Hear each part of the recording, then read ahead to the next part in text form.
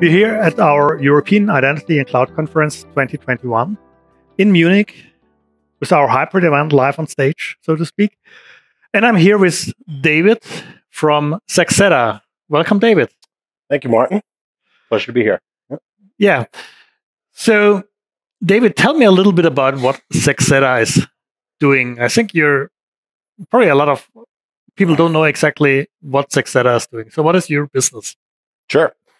So we effectively have built a solution that is an identity authority. Primarily, we work in the third-party identity risk space. So what that means is we provide the data, the context, manage the relationships, and do the risk analysis of the individuals at your organization that you give access to. Primarily not employees, but that also extends to other types of third parties like bots and RPAs. All of those things have identities like people. And they're often granted access. When I look at identity management, we had, for many years, it was mainly workforce identity management. Yes. Then we had, on the other hand, consumer identity management or customer identity management appearing. And there's a gap in the middle, so to speak. So you have workforce, you have consumers, and then there are the partners. And you're concentrating on this sort of part in the middle.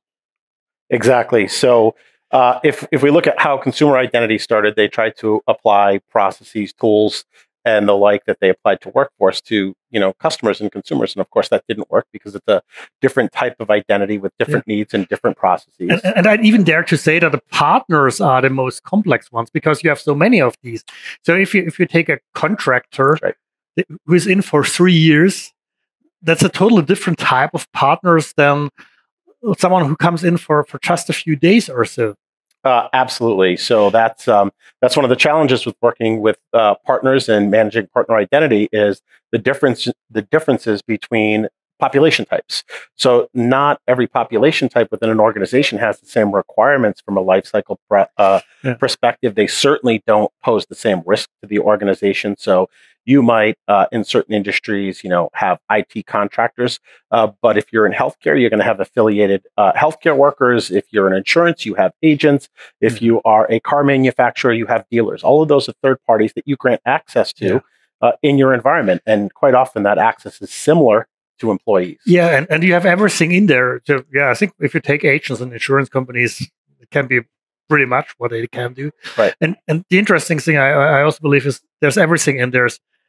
Self-managed registration and an approval from an internal. There's managed registration by internals for their partners. There's everything in. Yes. So there's a collaboration that happens. And whether you have, our solution, which manages that entire process in a collaborative nature or not, your business is collaborating with outside organizations to effectively get those people access. And without a well-defined process in a centralized system, you're asking the business to kind of wing it. And the result is access, which is often over-provisioned, not timely, no timely deprovisioning. So that's the outcome of that. Or even worse, it ends up with saying, okay, come on, let's use a shared account for all these externals. And we interesting to see this sometimes even in high security and high risk areas. So take the physical security on a factory, and we still see that the people who are securing that come in with shared accounts to the IT systems. Yeah, it's because of operational efficiency, right? They're trying to be efficient. They're sharing accounts. They're adding risk to the organization.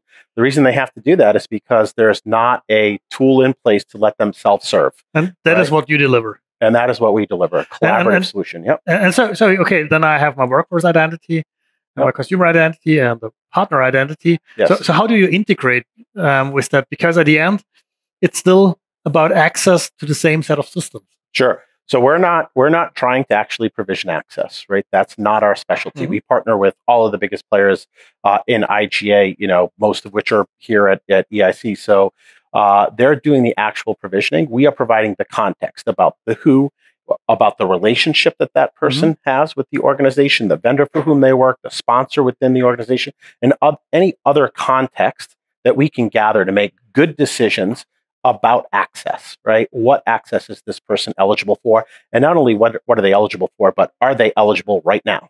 And that is a question that needs to constantly be answered. And specifically also the deprovisioning. So I remember I still have an RSA Secure ID token around probably from an engagement 10 years ago. I have a drawer full of them. You have a drawer full of them, yes. I always try to give them back, but sometimes it just doesn't work out. Right. And yes, I think these are challenges we see in real life, and we are at risk because the partners, this is so volatile and still so powerful in what they frequently can do. I also, in an earlier discussion we had here, I brought up this, take the summer break in a factory when all the externals come in and change the software of the machines and so on. High risk work at the end, and we need to protect it well. And this is what you're doing. Yeah, absolutely. So the deprovisioning that happens for partners, you're asking the line of business to be proactive in their approach to terminate and deprovision users. Well, that doesn't work because the line of business is not going to always take that action. You need to have well-defined processes which help the business in doing that and remind them and ensures that these things happen. Otherwise, you always will end up over-provisioned and at risk. So, David, thank you very much for giving us some insight into what SecZetta is doing. Thank you. Thank you very much to everyone here for listening in to this talk. And hope to see you at EIC 2022 in Berlin next year, May. Thank you.